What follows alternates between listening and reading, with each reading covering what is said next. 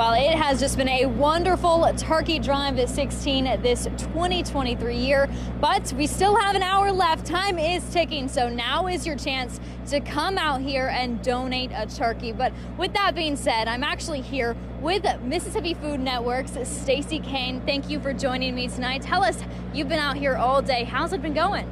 It has been great. We have gotten over 340 turkeys. Last I heard, we were barely beating Madison. So if you want to come out and donate I-55, we're here. We want to finish first. We do want to finish first, and that's one thing that we want to try to be is every other location. Tell us how many turkeys total though do we have? We are over 1,000. We're over 7,000 in monetary donations. So it's been a great day. And let's just be real. Mississippians are the winners.